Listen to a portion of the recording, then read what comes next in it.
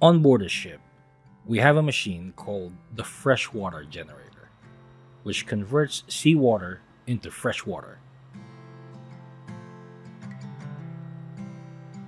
In this video, you'll see the engine team clean the condenser tubes, which is one of the regular maintenance jobs being done on board to keep the water production within optimal capacity.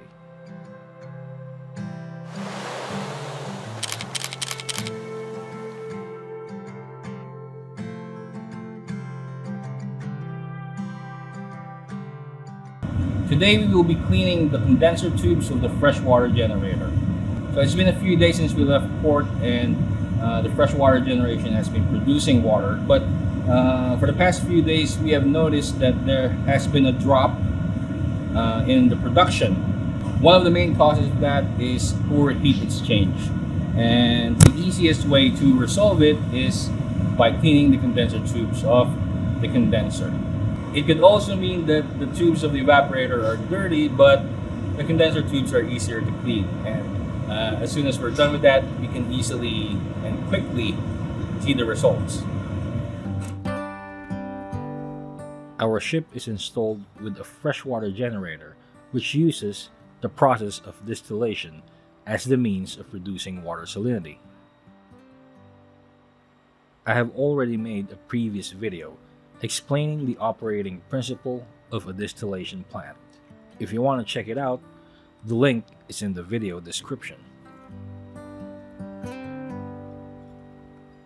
But just to give an overview, distillation plants such as these have an evaporator, where seawater is heated until it turns into vapor, and a condenser, where the water vapor is cooled and condenses into distilled water.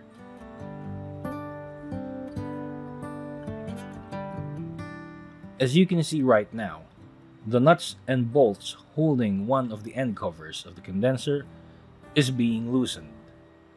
This cover will be removed in order to expose the condenser tubes so we can check their condition and eventually start cleaning them.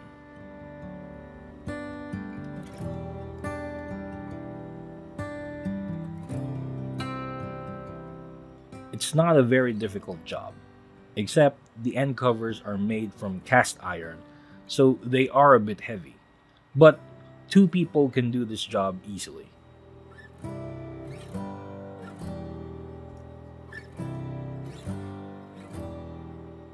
After removing the nuts, we just have to insert a jack bolt to push the cover away from the casing. You have to be very careful and make sure that all of the nuts have already been removed before doing this. If not, this could result to severe damage to the cover. Once there is a sufficient gap, the casing can be easily removed.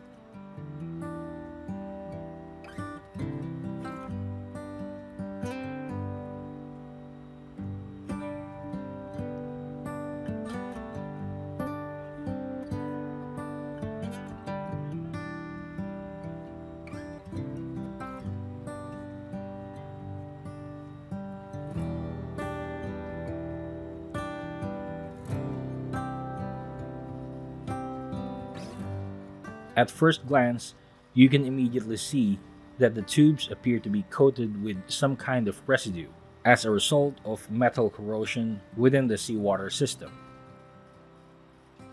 This coating reduces the heat transfer capability of the condenser, so we need to remove it. There are 2 ways to clean the tubes.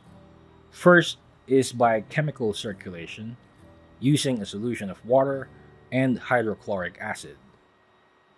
And the other, much more commonly used method is cleaning each tube by means of a brush.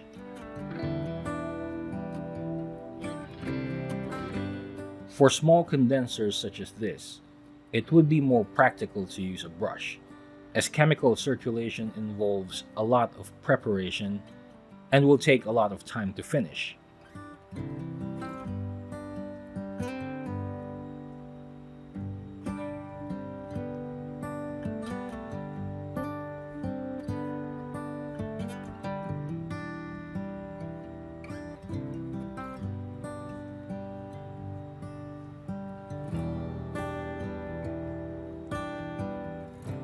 Although cleaning by brush looks very tedious, it is also quite effective. Cleaning the tubes in this manner would take about an hour.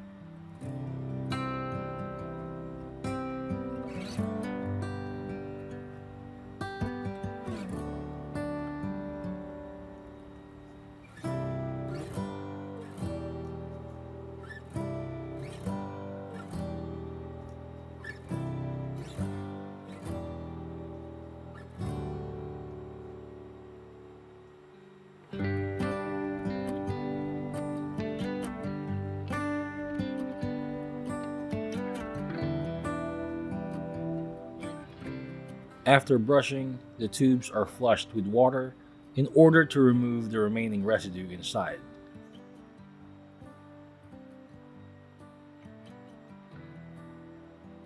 After all tubes have been brushed and flushed with water, there is a noticeable change in the appearance of the tubes. Commonly, the material used for these tubes are copper nickel or bronze alloys, which usually have a yellowish color. Looking at them closely, you could immediately see that most of the residue has been removed from the tubes. After checking the condition and confirming satisfactory results, it's time to box up and install the cover back in place. This job is usually done whenever the freshwater production rate falls below the rated capacity.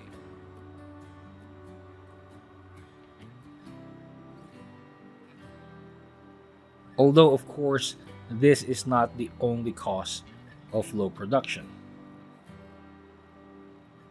In case after cleaning and there is no significant increase in production rate, the evaporator tubes might also need cleaning.